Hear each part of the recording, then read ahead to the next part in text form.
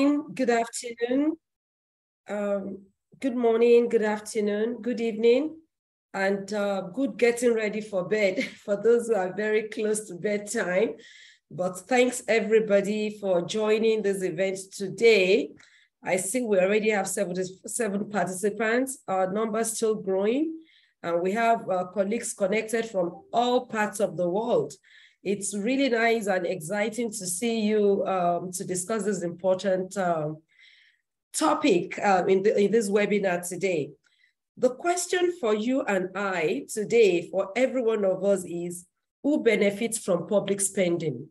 And I want you all to start thinking about that.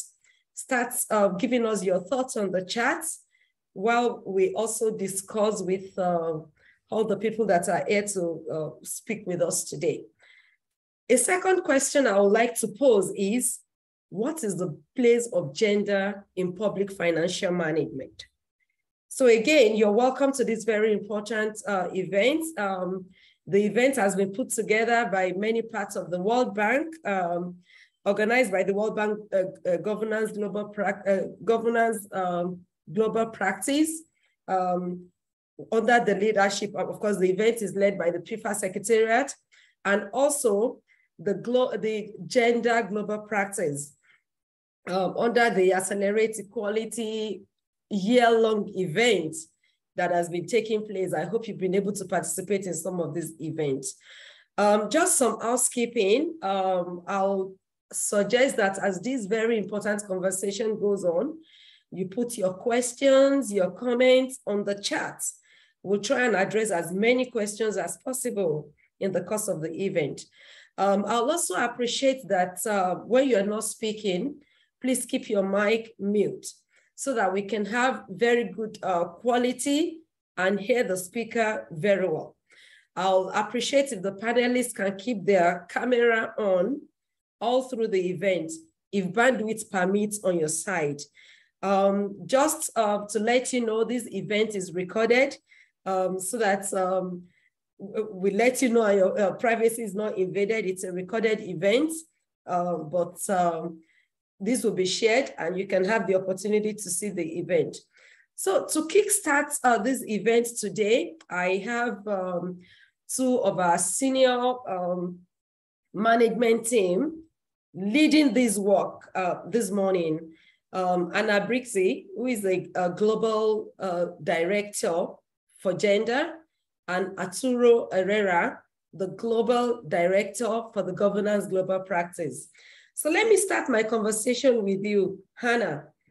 And I have my question, very simple. Why and how does public financial management accelerate equality? Over to you, Hannah. Thank you so much, Nika, and I'm really delighted to share the stage with Arturo. Welcome back, Arturo, and with colleagues from governance, from MTI, from gender, but importantly also with practitioners to share perspectives, because the questions you posed is very important. Let me perhaps start with a little bit of context. So, this year marks the 10th anniversary of the World Development Report on Gender Equality and Development. As you mentioned, Nika, the World Bank Group has launched a year-long Accelerate Equality initiative to explore progress made, draw lessons learned, showcase successes over the past 10 years in closing gender gaps and promoting women's empowerment, and drive for transformative change in the future. Now, over the past 10 years, some progress has been made, especially in areas related to gender equality with respect to human capital, such as reducing maternal mortality, improving girls' education. And this progress has been made partly thanks to appropriate prioritization of public expenditures to these in these areas.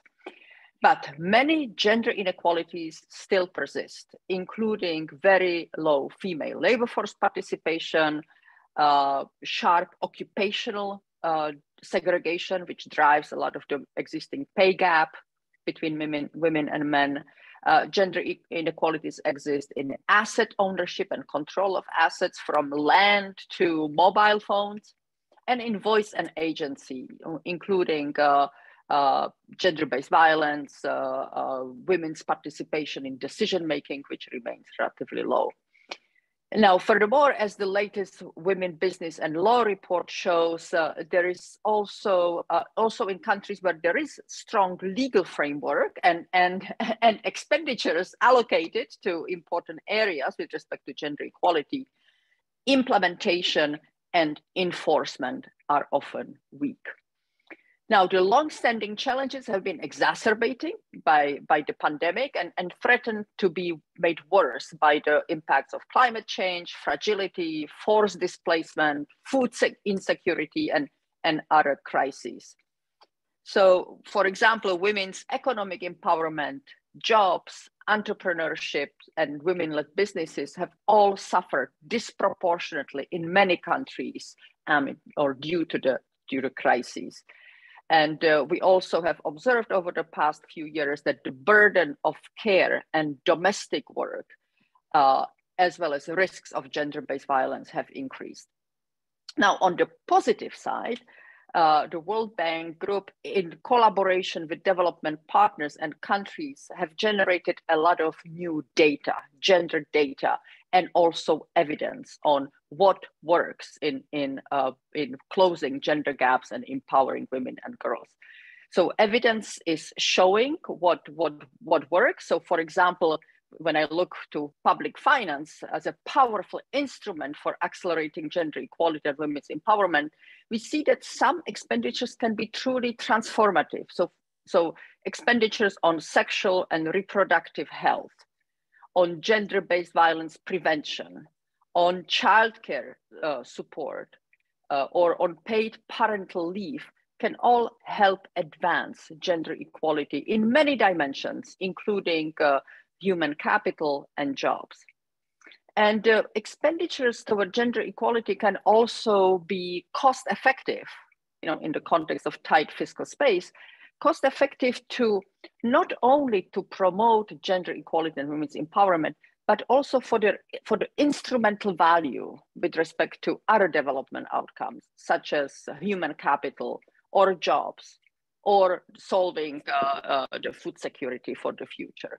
So we see, for example, that expenditures toward women's and girls' empowerment can improve resilience in communities and in households, can help with sustainable delivery, especially when we think about the skills for the kinds of jobs that will be generated through the green transitions. Expenditures and addressing the specific constraints that women face, and including women's farmer. Let's remember that 50% of farmers, for example, in Africa are women. So addressing the constraints they are facing can also help with food and nutrition securities. And of course, it also helps with improving decision-making in communities when women are empowered. Now, to promote gender equality and women's empowerment, many countries have adopted some form of gender-responsive budgeting.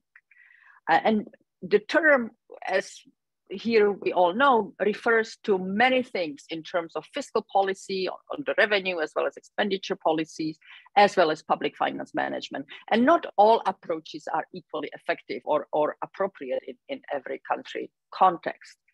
So overall, we see the aim in many countries has been to better align government choices about how to raise and allocate resources with the objectives of gender equality. We also see, and I look forward to the conversation today and to the experiences on how gender budgeting and integrating gender equality in fiscal policy can help in promoting specific objectives, including not only designing and developing policies toward these objectives, but also improving the implementation and the monitoring and accountability and evaluation of these policies. Now, by 2002, we've seen that about 40 countries have engaged in some form of gender budgeting Currently, it is over 80 countries, and I think it is important to draw lessons which approaches have worked and how. And I think this discussion today will be very helpful in that respect. In addition, what would be also helpful is to assess what are the remaining gender inequalities that are built into the public finance. So it's not only the question of how public finance can help, but it's also a question of understanding, analyzing, and addressing the inequalities that are currently built into the public finance when it comes to gender-specific tax allowances, when it comes to income tax, and when it comes to even VAT and other taxes, as well as on the expenditures such as, for example, health expenditures. Now, we see that in countries with high administrative capacity, there are many opportunities to improve gender equality through tax and expenditure policies and through further improving public finance management systems. I think one question for discussion is what really are the effective approaches in countries with low administrative capacity and with relatively also limited availability of gender data. Now, let me conclude perhaps just to give a few examples which from the gender perspective is emerging as a promising approach also in what the World Bank has been doing in this area. Now, the World Bank Group has established a partnership working on revenue mobilization with institutions such as IMF and the OECD and the UN. There is also a strong partnership through IDA. So, for example, now IDA 20, the new set of policy commitments includes a new policy commitment to close gender gaps through fiscal policy and through budget systems. And importantly, we already have examples on what works in bank operations. So to give you a few examples, in Mozambique, the managing public resources for service delivery seems to have a very innovative approach to improve domestic tax management, budget execution, and transparency and accountability, with respect also to gender equality objectives. In Morocco, the public sector performance program will support the alignment of gender responsive budgeting and the performance approach in public spending by fostering the inclusion and achievement of gender related indicators in performance plans. Or in Uzbekistan, the sustaining market reforms programs aims to encourage firm growth and formal job creation, especially for women, and the borrower has adopted already a kind of gender sensitive definition of small businesses for tax and value added tax registration purposes. So there are already some good examples, and it's of course important to learn from the examples that exist in countries and replicate what has worked and explore effective approaches on the way forward. So let me perhaps stop here and pass the floor back to Adenika, and let me just kind of reiterate how important this discussion is, and for us jointly then to think in terms of implementation of IDA 20 policy commitments, and more broadly supporting countries in using using fiscal policy and public finance management advances to further promote gender equality as an objective, and also for its instrumental value for other development outcomes. So thank you, and back to you. Thanks very much, Hannah, and specifically thanks for your leadership on this subject. You know, a few things jumps at me in the many things you've said. One is the fact that everybody connected, and we have 120 participants now. We need to make a conscious effort to advance gender equality. So, I mean, just doesn't come like that. It has to be a conscious effort. We need to monitor, the government and all stakeholders needs to monitor this effectively. I mean, amongst so many very good things that you said. Thanks so much for that, Hannah.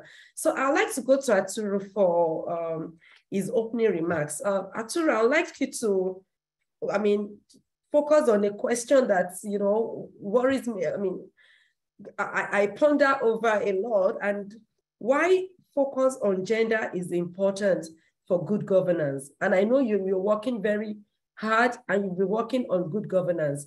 So why is gender important in the work on good governance? Arturo, over to you. Thank you, Nikki, and thank you, and hi to everybody.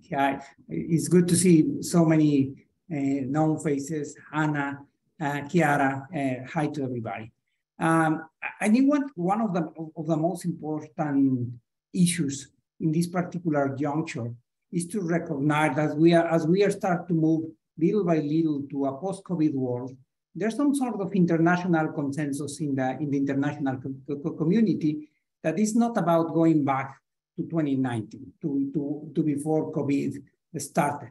It's about how do we build a better world, and in that particular aspect, how do we address some of the issues that were really recognized as really urgent long time ago, that for one reason or another have not been addressed. And the top of everybody's list there are two issues: climate change and gender equality. But one thing that we know very well in governance is that being a priority is not sufficient to be an issue that is addressed successfully. One thing that is very close to our heart in governance is that we recognize that if something is a true priority, it needs to find a place in the budget. Public policies are not executed in the vacuum; they are executed through the budget. Now, that's easier said than done. Budget, we know, it tends to move in incremental changes, and in that sense, tend to have a very strong inertial component, and that perhaps is one of the reasons why budget officers tend to be really reluctant to introduce new elements into the budget. So in order to make successful new initiatives to address relevant issues like gender equality, we need to do several things. One is we need to to write down the priorities in a way in which budget officials understanding it, and then have little by little building fiscal space to introduce it. In that sense, I think some of the issues that we are going to discuss this morning are very important. One of them is the use of the PEFA instrument to identify progress and if at all, gender responsive policies are being introduced in the budget. PEFA has become the gold standard to measure public financial management across country, and it has several advantages when we use it in this way. The most important is the PEFA gender annex, which is now we introduce it to specifically try to identify progress in gender issues. But there are some other advantages. PEFA is a language that budget officials understand across the world. The second one is it has a two-way purpose. On the one hand, it helps to tag if there's already gender responsive measures in the budget. On the second hand, it helps to monitor advance on whatever programs are oriented to improve gender equality conditions in any country. There are two more issues that I would like to touch lightly before closing my remarks. One was already mentioned by Hannah. The 20th replacement of IDA recognized gender response fiscal policies as very important. And in that sense, IDA countries are gonna have an additional advantage if they are able to introduce, tag, follow, and monitor this gender response equality. And the second comment I want to do here, it has to do with the role of the PEFA Secretariat. The PEFA Secretariat is providing the technical support for countries who use PEFA, but it also in this particular context it will help with 2 or 3 very important things. The first one is data and analytics. It could also provide training related to these issues, and to help to develop a new standard within the PFM and the governance related to gender equality issues from the perspective of budget. Let me stop here, Nike, and let me just conclude by saying how grateful and how lucky I am to be in this kind of meeting. Thank you. Thank you, Arturo. We are more grateful to have you in this kind of event. Your perspectives are really strong and important to this. I see something coming out from what Arturo said and which Anna also emphasized. It's being able to monitor the IDA 20 policy commitments related to gender. Because if we can really work on these in many of the countries, then my question is answered. We are able to accelerate gender equality if we can monitor this. So I guess this is one thing we should all keep in focus, both for us as development partners, but for each of the countries. So let me just give a quick run through what we'll be going through today. Again, thanks for the introduction and the remarks, Anna and Arturo. Going forward, we'll go into a panel discussion. Then I'll call on the PEFA Secretariat to give us some quick presentation and statistics. After that, we'll hear from country representatives and get a reflection from a donor. So at this point, I would like to move on to the panel discussion. And to help us with this discussion today, I have 2 colleagues, one from the IMF and the other from the World Bank. I have Vincent Tang. Vincent is an economist in the Fiscal Affairs Department of the IMF. Vincent, thanks very much for joining me. And of course, I have Chiara Bronche, practice manager in the Fiscal Policy and Sustainable Growth Unit of the World Bank. Chiara, thanks so much for joining as well and sharing your perspectives. So colleagues, I would like to pose some questions to the 2 of you, and if you can help me to answer in about 3 minutes. And I'll start with Vincent. I know very well that IMF has done recent research on the progress on gender responsiveness of fiscal policies and the gender responsiveness of public financial management in G20 countries. The headline findings seems to be that many countries have gender responsive fiscal policies, but there are still some significant challenges in the implementation. So could you tell us a bit more about these, about the findings and probably the way forward? If you can do this in 3 minutes, Vincent, thank you very much. Absolutely. First of all, I want to just very quickly commend PEFA for their excellent work on gender, particularly since the framework was launched in 2020. This is a really world-leading framework. I hope that people are really paying attention to the type of interest and demand and the impact it's creating. So really big commendment to the PEFA Secretariat for that. I also want to say that the IMF, why is the IMF talking about gender in the first place? Well, the IMF really, based on a lot of analysis and research and evidence, strongly believes that gender is macro critical.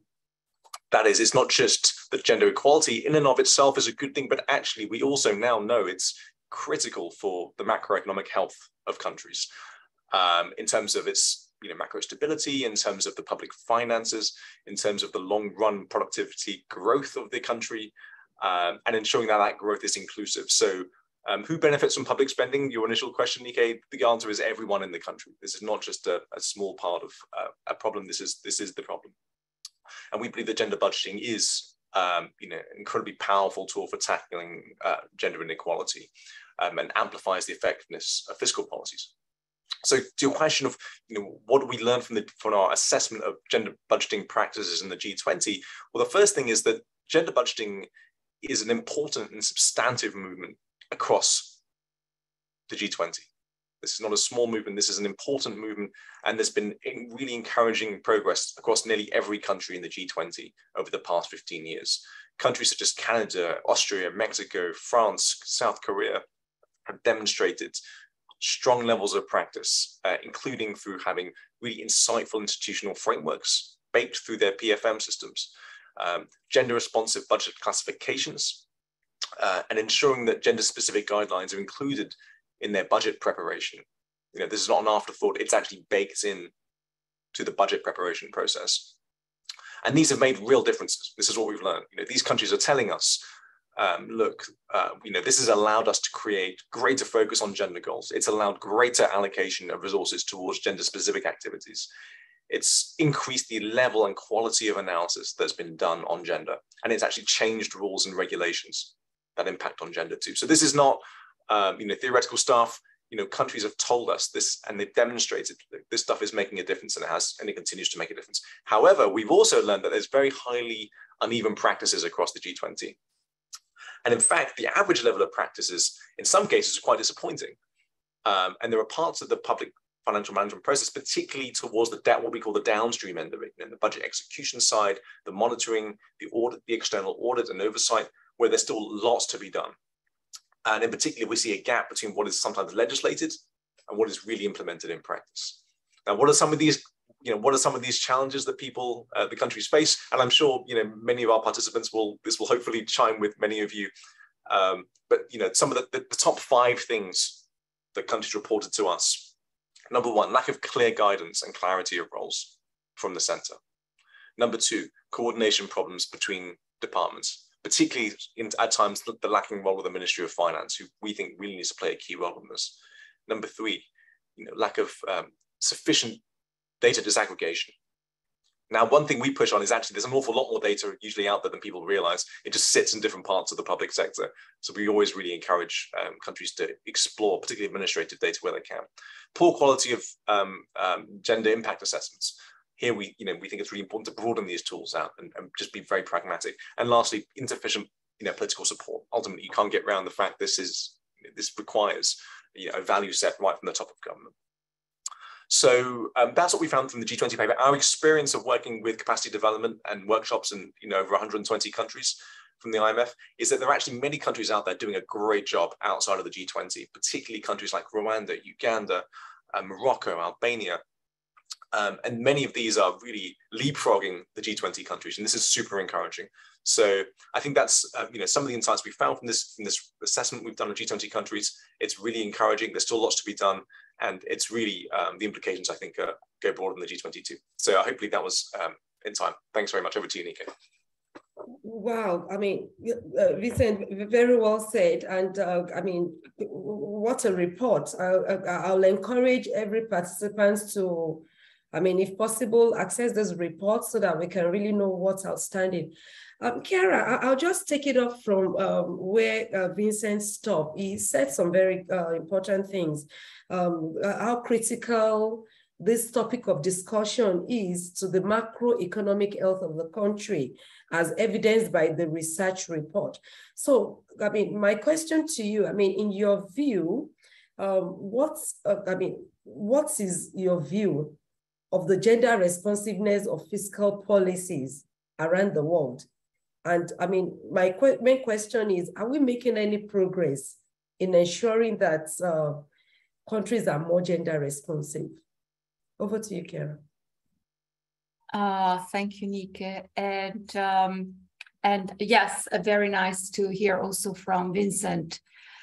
You heard that there is a lot of focus now, and I would like to emphasize it's not just the macro criticality, but it's also the shared prosperity and poverty reduction. And 50% of the world population is composed of women. So this is an important part of the economic agenda. It should be. So are we making progress? Yes, I think there has been some progress over the past 10 years. Even with the challenges of the ongoing COVID pandemic and other recent crises that, as you know, require fiscal policy instruments to focus on a number of challenges. And But let me quote a few. In a way, we are re-emphasizing things that Hannah and also Vincent have said in their points and comments.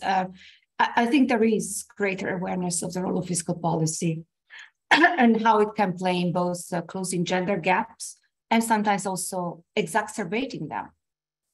And so several international institutions, not only the IMF and the World Bank, of course, but also the OECD, regional agencies are investing more in active research program on fiscal policy and gender and work to raise awareness among country partners. Why are we focusing on research? It's also because it does inform the technical assistance, but for the World Bank, it's also important to have strong analytical underpinnings for our lending operations. So more tools have been developed to increase awareness of implicit and explicit biases in fiscal policy and how those can be eliminated. And as you know, the implicit one, so trying to understand why, I don't know, a certain tax, and I'll get back to it a bit later, is, you know, a simple tax that seems innocuous, property taxes, why would that be a bias against women? It requires more analytical understanding. Several countries have also taken steps to use fiscal policy to close the gender gaps. And it's still a work in progress, especially in low income and emerging economies. But as others have mentioned, I would like to quote Indonesia, Mexico, and Morocco, but then you heard about Rwanda, Albania. They're all investing in understanding the impact of their budgetary allocation on women and men, and use data that they collect in their reform efforts. So while gender budgeting has a long history, there's also been progress on the tax side, and with several countries looking at the design of the personal income and the indirect taxes, and some going beyond those to see how other types of taxes can be used to promote gender equality.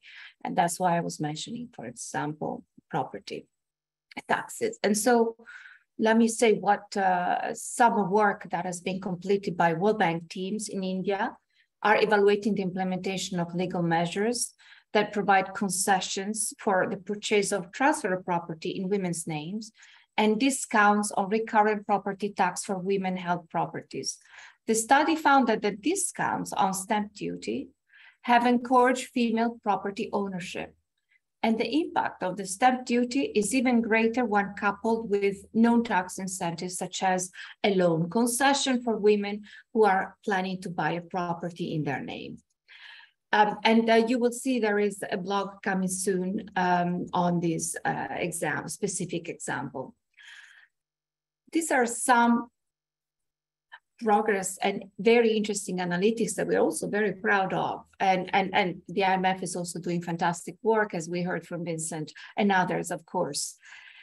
But a lot of the work on gender budgeting and public finance management, in our view, especially in low-income countries, remains a process. And it really does require a process that needs to be supported and encouraged. And it does require still a lot of commitment. And that's also the reason why we keep on, like today, having these events.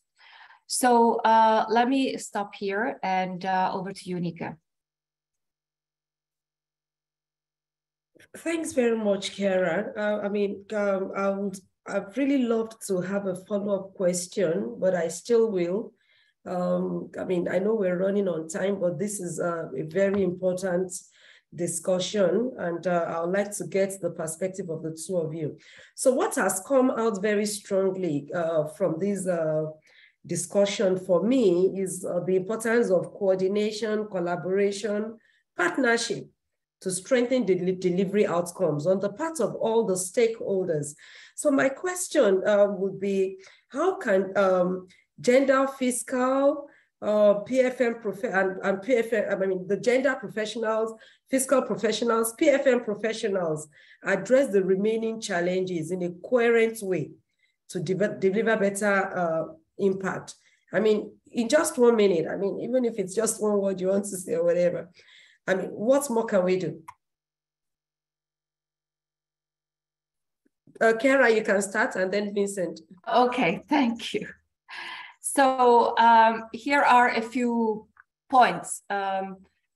As I was saying, there are a few areas that could be strengthened and for greater collaboration and also greater impact. And one is the collection of sex disaggregated data that can be used in public finance system. Administrative data, granular administrative data that is sex disaggregated, needs to be collected. It needs to be part of the normal statistical collection of data and released in an anonymized way for researchers and policymakers to use. So it should be part of the normal national statistics information. As such, data is necessary in order to match expenditure to outcome. And as countries are also automating and digitalizing their public finances system, there seems to be an opportunity to ensure data collection, effective data collection. And let me add that there are also a lot of other ways to collect data. I think Vincent alluded to that, and as well, through also many other sources that are the conventional ones, like within governments, but also relying on crowdsources forms. And I can think of also now, there are a lot of it's very interesting experiments done by think tanks and non-governmental organizations using also satellite data and other sources. So the point is, what is the governance of data, how to improve it, and also how to ensure that there is that level of disaggregation. Second, I think some of the new tools can be disseminated more widely to help strengthen countries' capacity to analyze the impact of taxes on transfers on men and women. And for example, the World Bank has developed a new approach using the commitment to equity. It's called the CEQ framework for assessing who bears the burden of taxes and gets the benefits of the transfers. And the CEQ assessment facilitates policy discussions on questions such as how much income distribution and poverty reduction is being accomplished through the fiscal policy, and now equalizing and pro-poor as specific taxes and government spending. While at the same time, we're also looking at the impact of taxes on disposable income, and ideally also by disaggregated by sex. In the interest of time, I'll cut it short, but there is a one-third point that we need to pay more attention to policy implementation and not just policy or budget planning.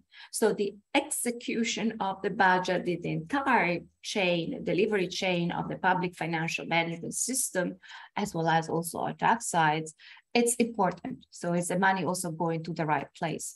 And as you know, the World Bank has invested a lot. We have a system boost that collects data also at the treasury level. But again, we are not we don't have the granularity on the division of gender data. And that's partly because there is not culture to collect data in such a way.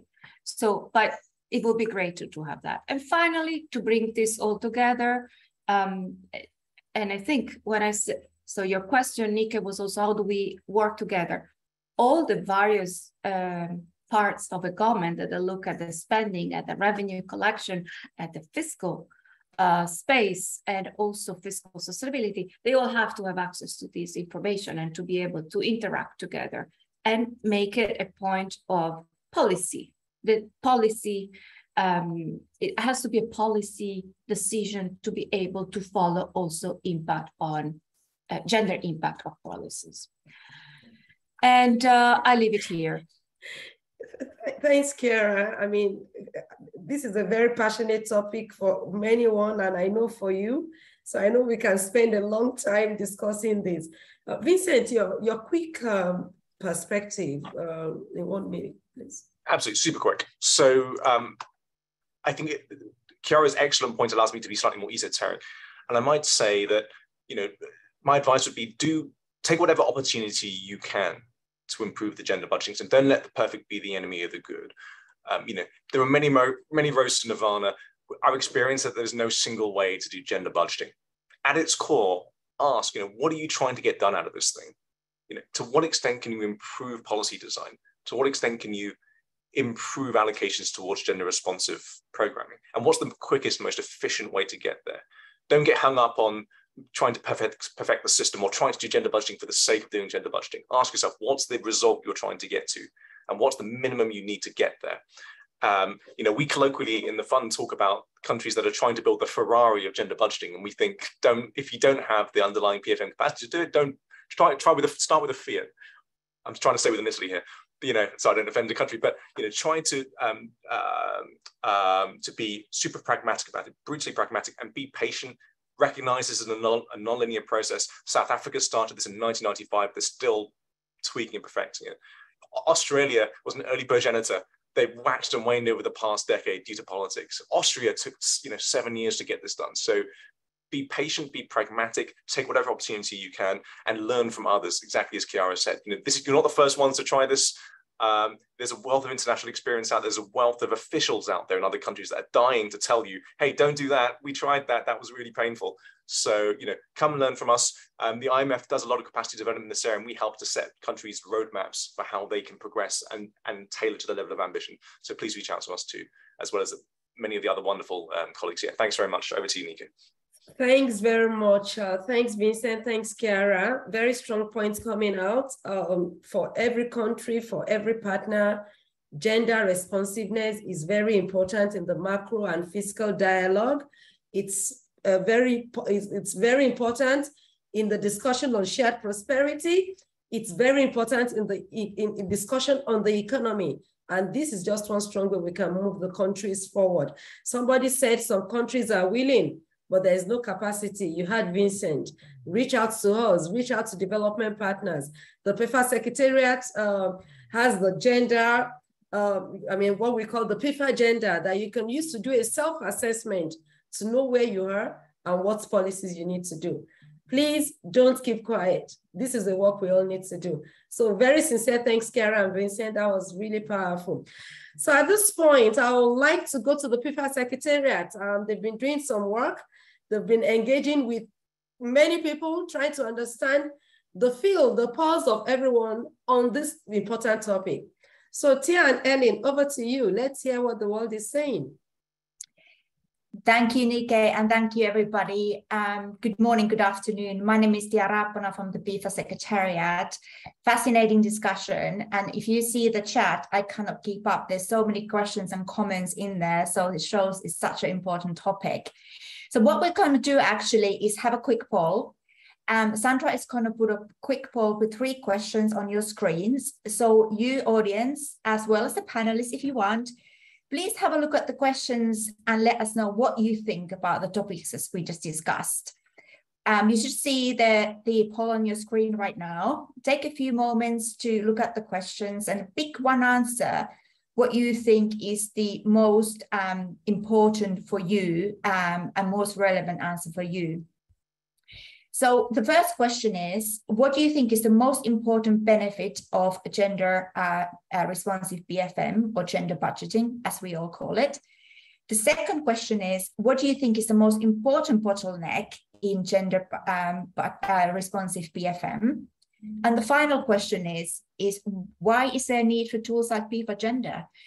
I'll introduce PEFA Gender you to shortly, but of course, PEFA Gender is a BFM diagnostic tool that, as Nika just said, helps to assess whether BFM system integrate gender or not. So please have a look. I'll leave it for a few more seconds, and then we can have a quick look at what the results are and what you think about these topics. We have quite a few people already answering. I'll give it a few more minutes because the numbers seem to be increasing. So you also have a say. But as most of you have already done, please also use the chat to ask questions, give comments, because we will have time at the end of the session to also look at the audience questions and comments so that you have also a chance to participate.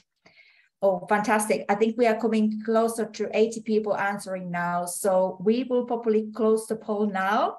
Sandra, if you don't mind ending the poll. There you are. And now we see the results. Thank you so much for answering. In terms of what do you think is the most important benefit of gender BFM? Not surprisingly, the answers are divided all the options that we provided to you because all these are important. As we have just discussed today, it is a way to allocate resources and spend resources to support gender equality. But it is also an important way to promote that understanding that many of us talked about today of who our budget policies actually support, benefit and who not. But it is also absolutely critical part of effective PFM systems overall. In terms of bottlenecks, interestingly, I think the top obstacle that you identified is perhaps lack of a weak political direction and gender priorities set out. And of course, that's where it all starts from, and that's absolutely critical. PFM system, of course, is only way to implement those gender priorities and that political direction. But all the other issues are also, of course, important.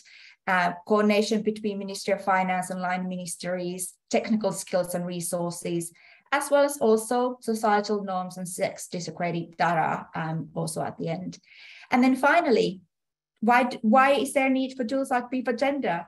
This was always a bit of cheek and tongue. We wanted to find out from you whether you think our tool is useful for you. The most important thing that you thought is the PEFA tool is a way to guide technical implementation of gender PFM, as well as creating that benchmark for progress for countries, where they are and where they can go. That's really, really helpful. Thank you so much.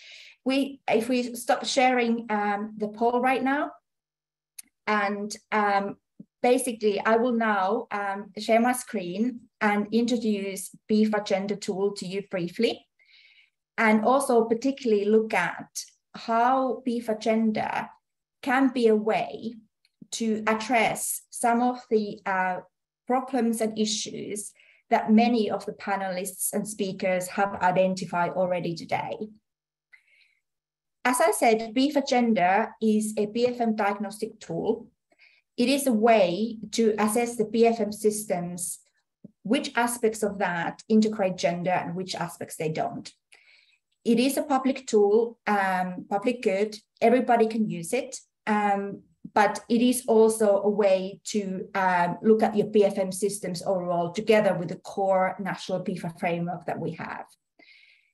What is important for us in PEFA Gender, as well as the PEFA core assessment framework, is that we think it's very important to look at PFM instruments and PFM processes and systems across the budget cycle.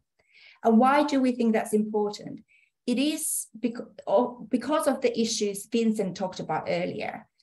Although we know that there are challenges in integrating gender in the PFM systems across the budget cycle, perhaps the most important and challenging issues tend to be at the end of the budget cycle. For example, even if there might be some consideration of gender in fiscal policies or budget plans or budget circulars, what we find is that in many cases, when it comes to actually tracking how is that money spent, what are the real impacts for women, these aspects tend to be much weaker. And as Vincent said, particularly external scrutiny side, the role of Supreme Audit institutions and Parliament in really holding governments accountable for implementing these policies tend to be much weaker. So how can PEFA Gender help then? Of course, because it's a PFM diagnostic tool, it is a way to give countries an idea where they are on gender PFM and where they can improve. It is also a way to track progress over time and see how you're making progress. But one important point to note is that although gender budgeting or gender responsive PFM has been around for a while, there hasn't been that international consensus of what good gender PFM really looks like. A PEFA Gender, and this is what our stakeholders tell us, is an excellent way, as Arturo said earlier. PEFA is a credible tool within the finance ministries. And when we have PEFA Gender, it's a credible, objective way to bring partners together around globally agreed indicators to discuss what gender PFM means. Of course, good gender PFM systems look different in different countries, but it's a way of benchmarking yourself and asking questions of what could this gender PFM look for in our country. The second point is really about then increasing capacity and knowledge. And what I mean by that is we know that gender BFM skills, instruments are still weak and they still need to increase capacity. We've heard in some developing countries, it is also a capacity issue. And many countries, even developed countries, still struggle with some of these instruments. What our stakeholders tell the PEFA agenda is also a way for them to think about what do those technical instruments and processes look like. But again, this looks in very different contexts. For example, Indonesia had done gender BFM for a long time when they did their PEFA gender assessment. But it was a way for them to think about how you actually start integrating the collection of sex disaggregated data and developing those skills and processes throughout the government, not only in the central ministries of Indonesia, to make sure that it's actually implemented effectively. But the other example is Fiji. There's a picture of Fiji and an oyster farm in there. Fiji had started their gender BFM really relatively recently when they did their PEFA gender assessment.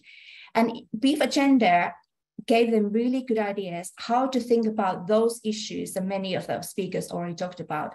How do you actually start looking at your budget policies and really understanding what the impacts are for women, whether they're negative, whether they're positive, and whether they're intended or unintended. For example, the Ministry of Economy officials told us how after doing the PEFA gender assessment, they were looking at the oyster farming programs and they realized that they very unintentionally disencouraged women attending those training courses. And that gave an impetus to really think about how they changed the design of that policy to make sure it also impacts and benefits women. And then finally, it is a way to bring partners together around the table to have a discussion.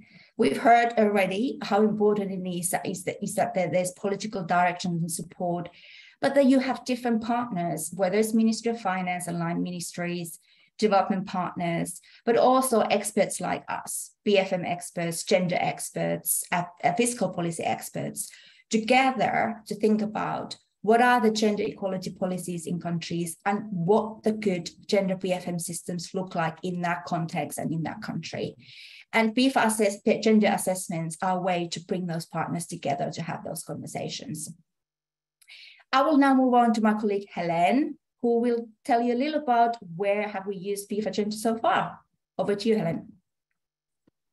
Thanks, Tia, and dear whole, it's a pleasure to share with you the map of the PEFA assessments and to discuss, and I'm very happy to see all the partners here and all the participants. So as you can see on the map, we have now 33 gender assessments implemented or at the draft stage. And I will share with you the key takeaways at the same time, quantitatively and qualitatively.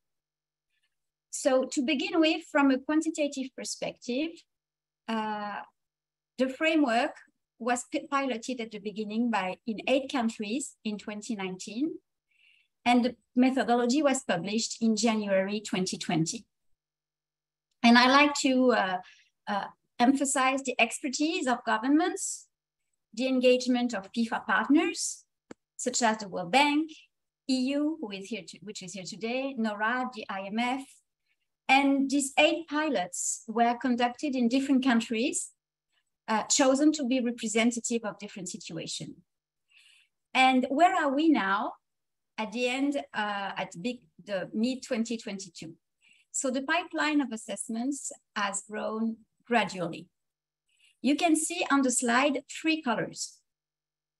First, we have the dark blue spots showing that 16 assessments are finalized, so included the 8 pilots. Tia talked about Fiji, Indonesia, and 11 of these assessments are published on the website. So I really encourage you to go to the PEFA website and to look into these published public documents. What is interesting also is that we have 7 national assessments, but also 4 subnational assessments, which means that gender is also looked at a local level. Then we have the sky blue spots. We call them draft reports, illustrated that by the 5 assessments that are in draft stage. For example, Rwanda, Nauru, Antigua and Barbuda, St. Lucia, Haiti. And finally, the planned report. As all of you told us today, we really have a high demand on these assessments because PEFA tool is a wide spread tool. So we have 12 planned assessments that are ongoing. What it means for us, a planned assessment, means that we have a concept note and that we support the countries. So what we can say is that we can see that all the regions are represented. Many PEFA partners participate in the fundings. So we have, for example, UN Women. We are working very well with women, USAID, Canadian Aid, the AFD. It's also interesting to note that, as I said, some assessments are undertaken at a subnational level. I think of Cameroon, of Ukraine, and also in high-income countries, such as Norway or Belgium. So you can really see, and it's a pleasure to share this with us, with you and with all of us, that we represent today what we have in the PEFA assessment because participants are from all over the world. From a more qualitative perspective, and it wraps up many of the elements that were highlighted by our panelists and throughout all the presentations, for the PEFA, from the PEFA Secretariat point of view, there are 4 success factors to a PEFA assessment. The first one is that the Ministry of Finance, as the agency responsible for public finance, has a key role to play. And it was said by different panelists, but we want to highlight that because it means that gender equality is taken into account in all aspects of the budget cycle, and that gender responsive PFM efforts are pursued. Second, and it was also said, and we like to highlight it also, the gender disaggregated data and the information are really key and help policymakers to assess and develop gender-based policies. Third, and that's what the PEFA has told us, the PEFA reports have told us, in most of the situation, it's needed to integrate gender responsive budgeting in the legal framework because it needs to be systematic and sustainable. And finally, the 4th point would be that really the PEFA framework shows that it's really essential to integrate gender consideration throughout the budget cycle. And it ensures that all the policies are developed from a gender perspective. So many thanks. And for the last slide, please. We send you, please, next slide. Yeah, just to learn more on our PEFA assessments and our PEFA framework, please go to pefa.org gender. We have a web page, and also all the public reports are available, so you can look at all the results from the PEFA Secretariat. Many thanks all. Over to you, Nikkei. Thanks very much, Tia and Helen, for that very informative session. We're running behind time, but of course, because of the very interesting discussion we are having, we'll definitely see how to make sure we end right on time. So at this point, I mean, we've had from we've had from the bank, we've had from IMF, we've had from the leadership. What I would like us to do is now hear from the countries. Let's get the country perspectives on what they're doing in their countries. And I have 2 people here with me today. Grace Untereka, PFM Reform Coordinator in the Ministry of Finance of Botswana, and Ursula Rosenbichler. I try all names. I hope I'm not calling the name wrongly. My apologies. Head of Department, Federal Ministry of Arts, Culture, Civil Service and Sports, which I believe also includes gender in Austria. So let me start with Grace to give us a very quick case of Botswana and the recent self-assessment using PEFA gender. Grace, I would appreciate if you can do this in 5 minutes, just a very brief overview, and then Ursula too in 5 minutes. Grace, over to you. Okay, good afternoon. I will try to do the 5 minutes. Botswana conducted the PEFA assessment in 2022. The report was published in April.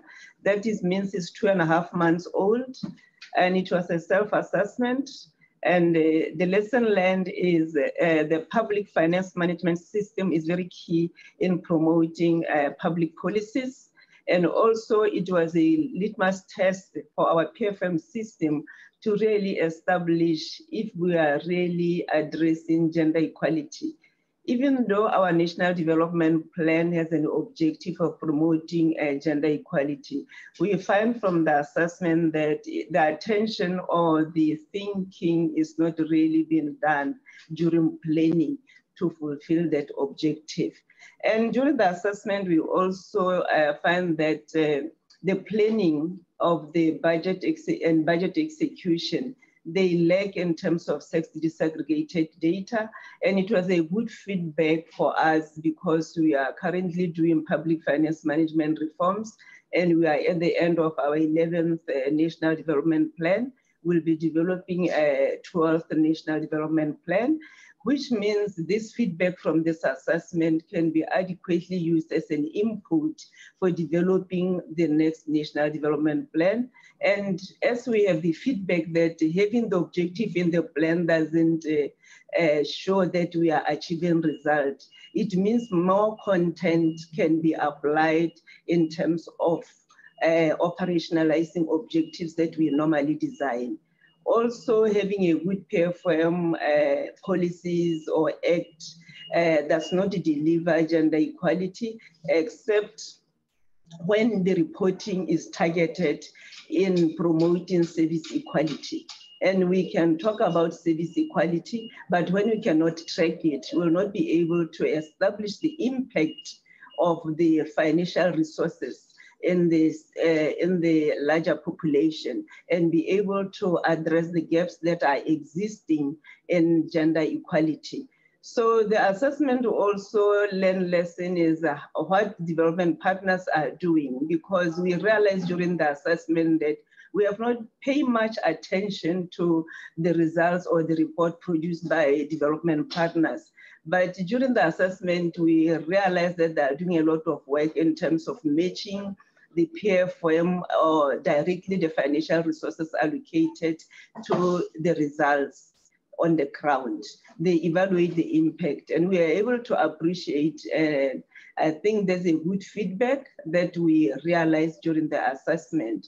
Over and above that, also, budget impact is not only about what is being allocated and what we have spent. It's not an expenditure driven. You have to really look into the impact. And in absence of sex disaggregated data, you are not able to establish the impact on individual or on the standard of living or equitable service delivery. So this assessment was a real good feedback for the country in terms of policy design, in terms of evaluating our performance as a whole government, and also it is feeding directly into our PFM reform program, public sector reforms that are happening throughout government. So we'll be able to track our performance and also efficiently manage the fiscal spaces.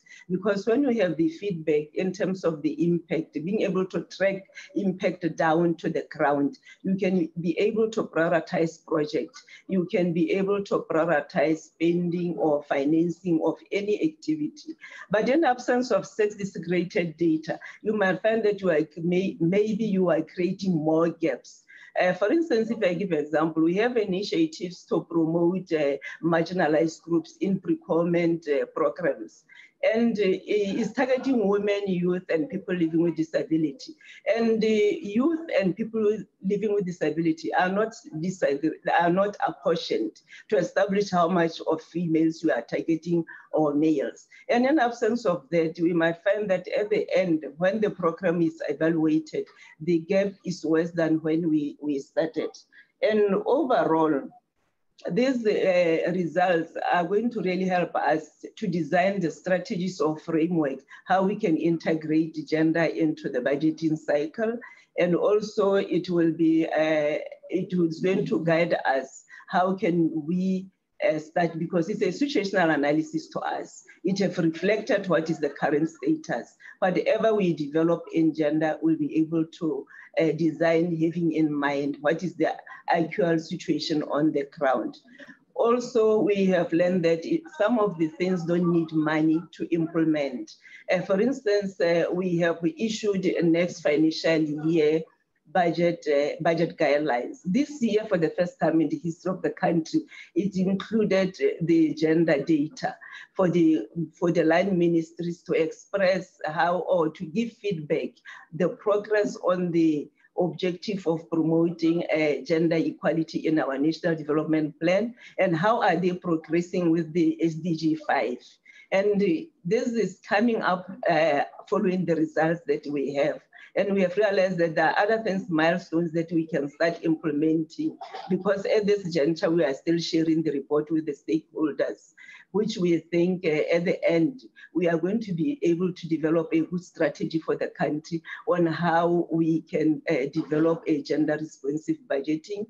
And because we have already interacted with a lot of stakeholders, there's a high interest and everybody is really willing to come forth and participate. And we believe this is not going to be one-sided. The government has opened doors for the development partners, civil society organizations, because we have shared the result with them, which we think before the end of this financial year, we will be having a roadmap on really how to improve the current status. Thank you. So in close, I will just say it also helped in capacity building, because it was a self-assessment done by government officials.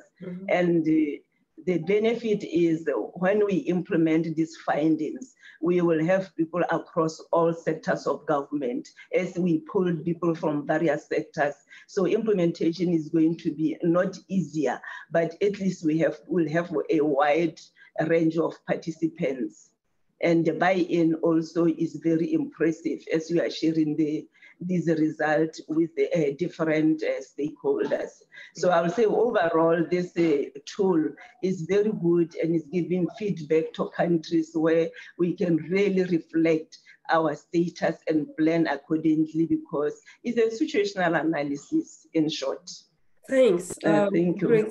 Thank you very much. It's so nice to get the perspectives from Botswana. And I mean, I really liked it when you said it's not all about money.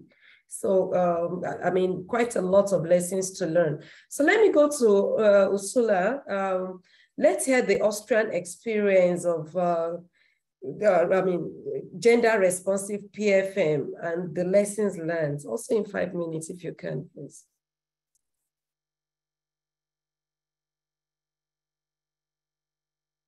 I think you're still on. Yes. You can hear me now. Thank you. Thank you for this invitation. And thank you that I have the possibility to share some thoughts with you.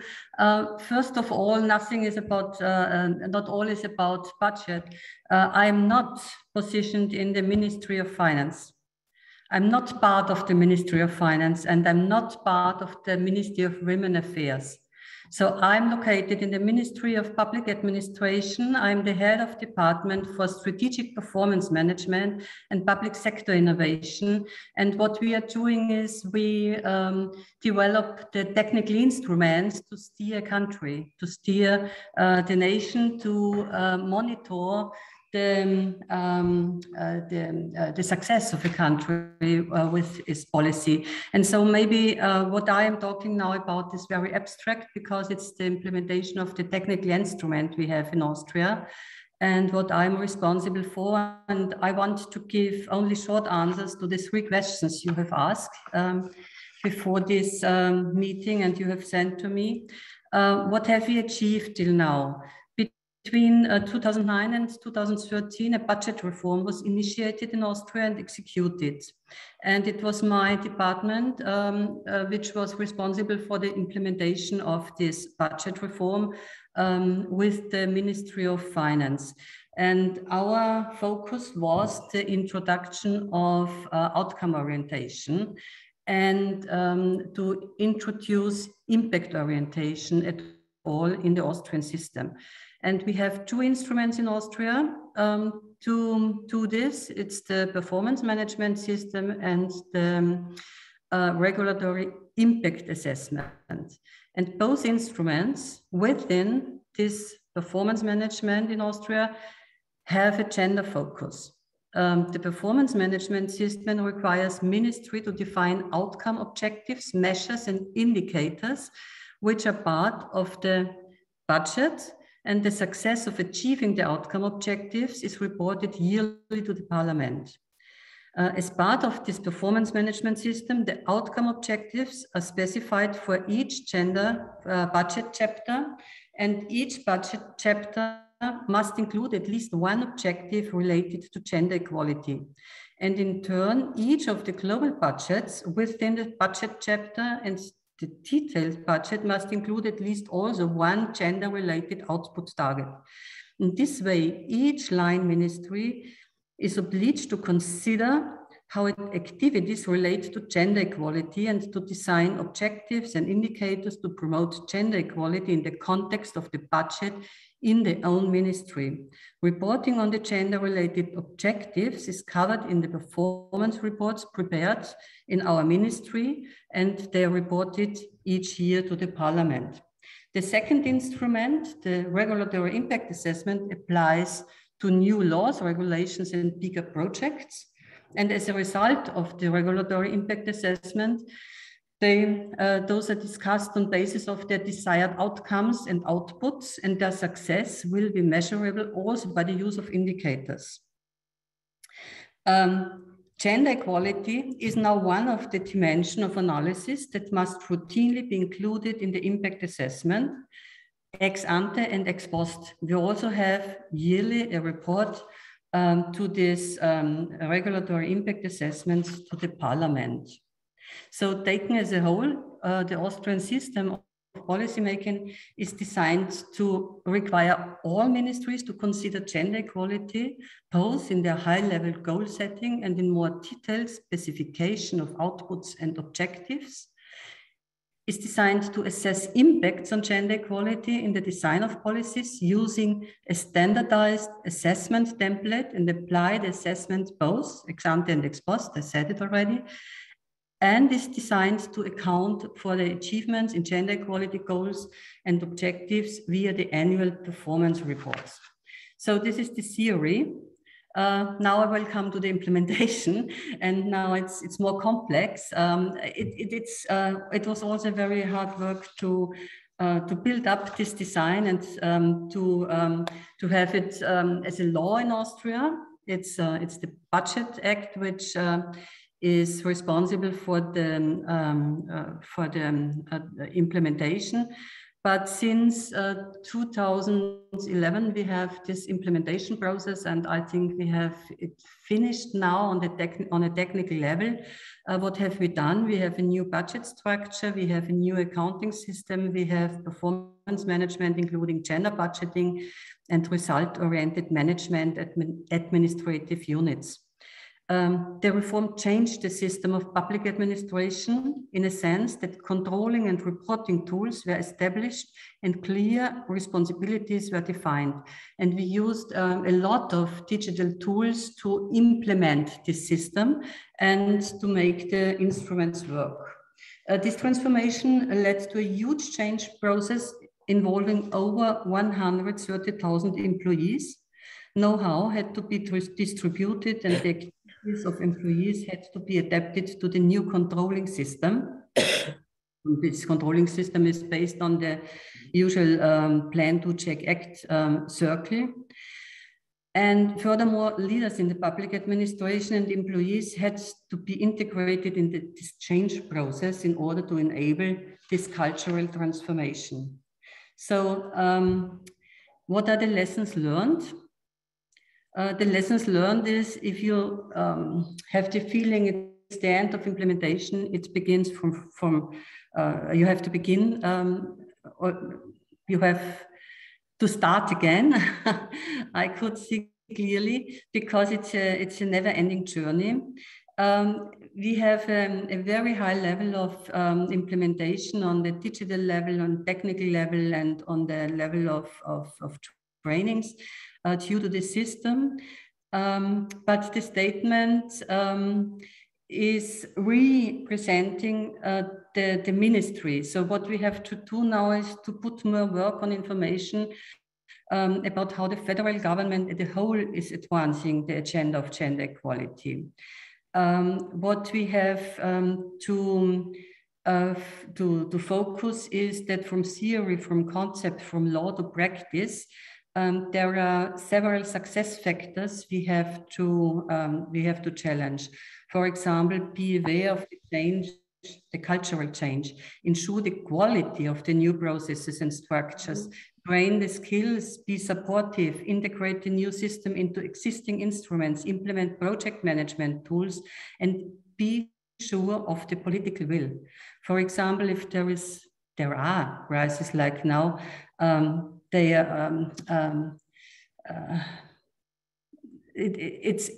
sometimes they forget we have this very beautiful system of performance management, because crisis is always the first which has to be tackled. Yes. Thanks, Sula. I would like to stop you there. I mean, having worked with Austria, I mean, I really appreciate what you are saying, and I really see how this is being implemented in government and in many parts that we've had the opportunity to work with. So thanks for sharing those consensuous efforts to make sure that gender responsiveness is, ingrained in all parts of the work. So at this point, I would like to go to Erica. Erica is head of unit, macroeconomic analysis, and fiscal policies and budget support in the European Commission. Erica, what is the way forward? We've had from the bank, we've had from IMF, the PEFA Secretariat has given us their perspectives. We've had from the countries themselves. But what is the way forward? How do we address the gender gaps through public finance? We'd like to hear your perspective. Sorry, I'll cut short your time. But really like to know your perspectives, Erica. Over to you. Thanks a lot, Nike, and good morning, good afternoon, good evening to all of you. Bonjour, bonjour à tous. Really very happy to have the opportunity to attend this discussion, which I find really fascinating, as well as the very active discussion in the chat box, and very honored to also come and speak after my Austrian colleague, and indeed building on the strong Austrian experience in terms of gender budgeting in Austria and at subnational level. From the European Commission's viewpoint and working on international partnerships, so that is really the external aid that we are providing to partner countries outside the EU. Obviously, gender and gender equality is not a new topic, but we have given it a new impetus with the current financial framework, which just started last year with what we call the Gender Action Plan 3. And this is for us a very important policy paper that stretches and sketches how we as EU mainstream gender equality in all our programs around the world. And through this, we actually gave a very important target, whereby 85% of all the actions we are working on outside the EU should have an impact on gender equality. So this 85% target is a very high and ambitious target, and it reflects a very strong political commitment from the European Commission and from our Commissioner Jutta Urpilainen and President Ursula von der Leyen to gender equality within the EU, but also in our action outside the EU. This is based on a human rights based approach. We also promote a gender transformative approach where we are trying to engage with all possible actors to change norms. We have talked about this during this session, and stereotypes that hamper this progress in that field. What is really relatively new to our approach now, and it's that we are increasingly and hopefully one day systematically looking at the gender from the public finance management lens, because indeed it's not all about money, but at the end of the day, a policy without money cannot really be implemented. So we would like to really go much deeper into this gender dimension of the budget on all the dimensions of the cycle, and I really appreciate the presentation that was made by the PEFA Secretariat on this gender module and this tool that really assesses the gender dimension all across the budget cycle up to implementation and monitoring of the implementation. So to engage in this with partner countries on gender responsive budgeting, we think that having a good baseline and understand what already exists is indeed essential. We talked about data, and I believe indeed that the quality of data is important, and more generally, I think that a bigger effort needs to be done on quality of data and disaggregated gender-based disaggregated data. In our cooperation. I know the World Bank is also increasing its effort in the actions towards low-income countries in this respect. So starting from this sort of commitment to on gender and looking more at the public finance side of things, we are as Commission very much committed and I'm really proud that we have supported the setup and the design of this PEFA gender module, and we are very much encouraging to include this PEFA module in all the PEFA assessments that we are financing around the world. It's just a set of 9 indicators, but with this set, we can measure the degree to which the country's PFM systems address the government's goals with regard to gender equality. And the framework can apply both at national level and subnational level. So really depending on the level of maturity, political engagements, it's also possible to start at subnational level maybe before going at national level. So it's a perfect starting point to introduce this gender dimension in PFM reform strategies and action plans.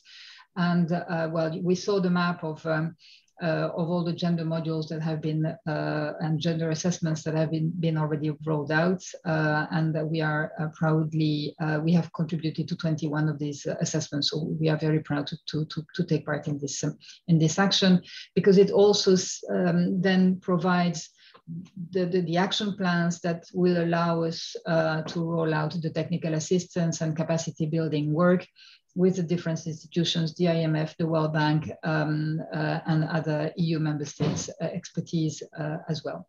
At the same time, and this is maybe more from an EU perspective, as much as we can and whenever the conditions are met, we are providing our aid through budget support, so direct budget support, so really feeding the national budgets with our grant contribution.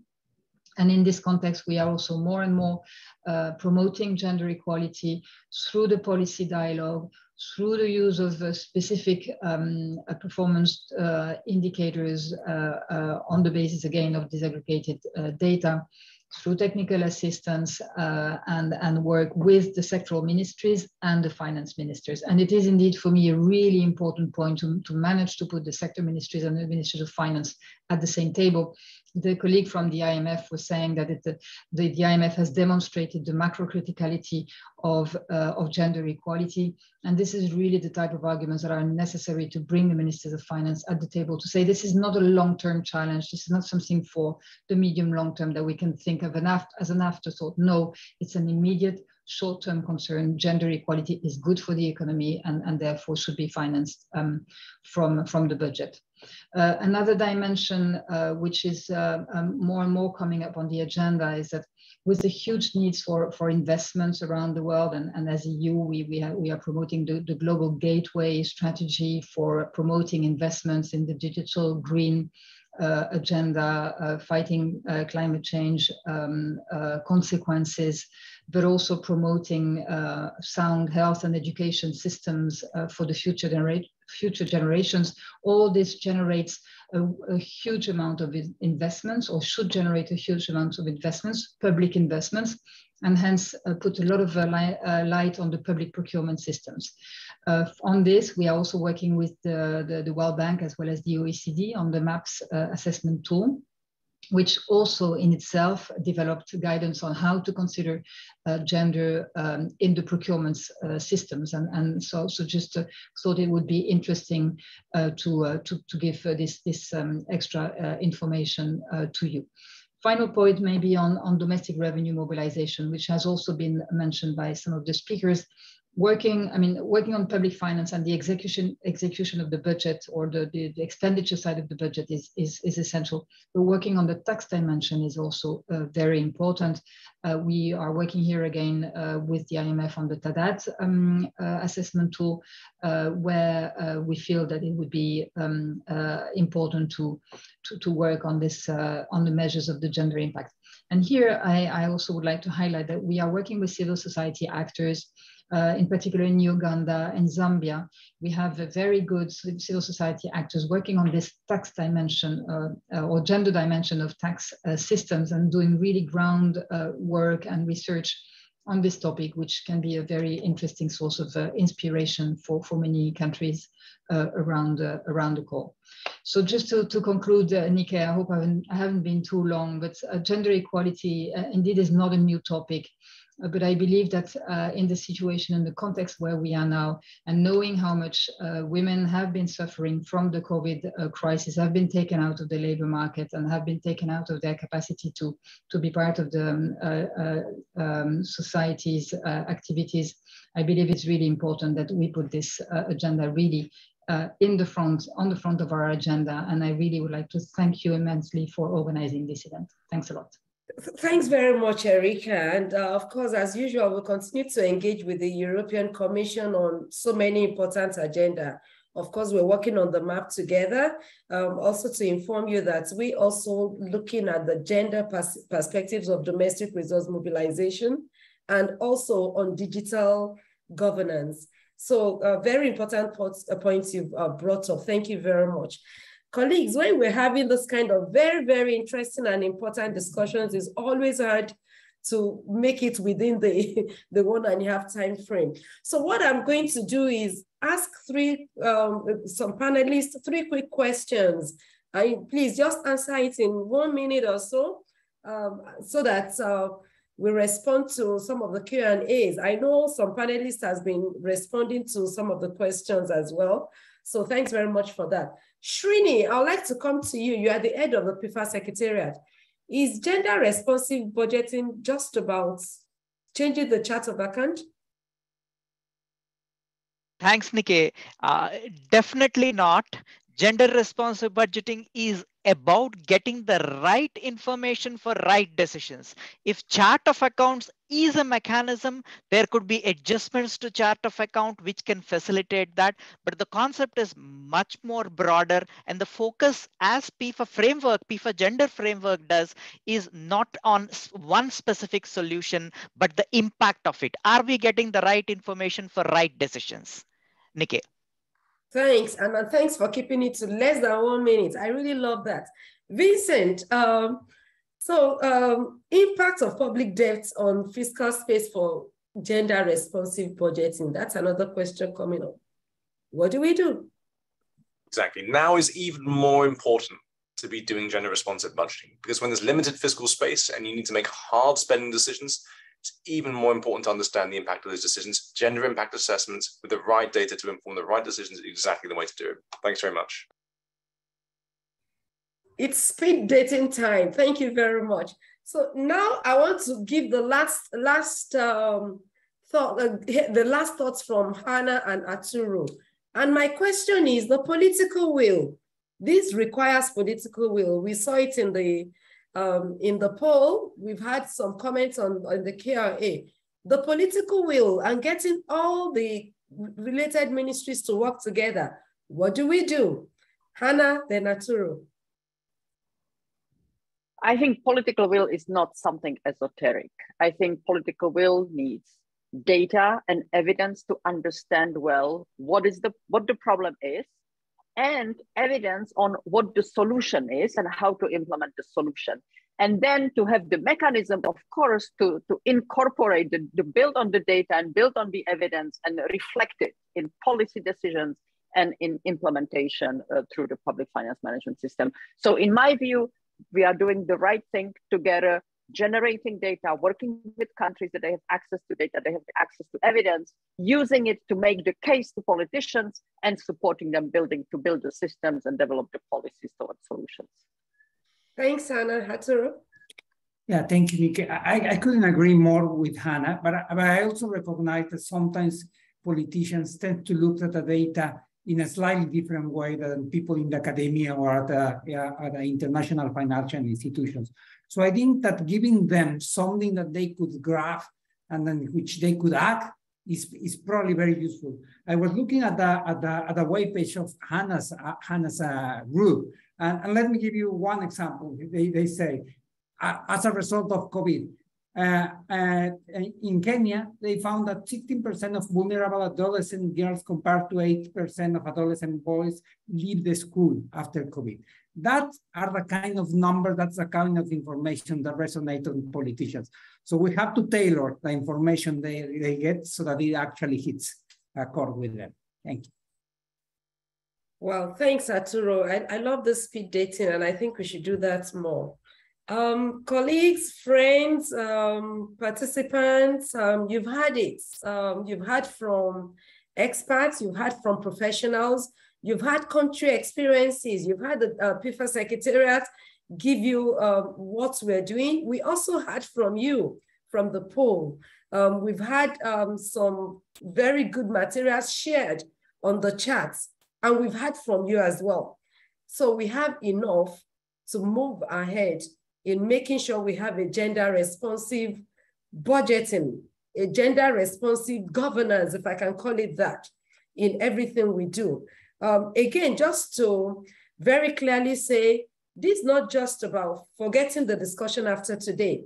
It has to be part of our macro and fiscal dialogue in everything we do in government. The bank is focused on reducing poverty, on a shared prosperity. And in order to do this, gender is a core part of it. We know the statistics of the female in the entire world. This needs to be taken care of. To progress on the economy, gender needs to be considered in all perspectives of it. And very importantly, coordination, collaboration, relationship, working together with all stakeholders, with all partners, is very pertinent. Wow, it's been a very great day. I'd like to take this opportunity to thank Anna and Arturo for the leadership.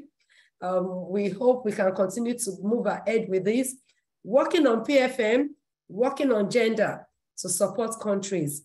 Very sincere thanks to Vincent and Chiara for giving us perspectives, and of course to Erica for giving us perspectives from the IMF, from the World Bank, and from the European Commission. And thanks to Grace and Ursula for the Botswana and Austria perspectives. Of course, sincere thanks to colleagues in the PEFA Secretariat. I know you're doing a great work. We're working on this together. Keep doing the very good work, and let's keep collaborating. And of course, to all the participants, we hope you've picked something important to take back to your countries and act on. So thanks, colleagues. Apologies, 3 minutes behind schedule, but I'm very sure we've had a very good result doing this together. Do have a great day.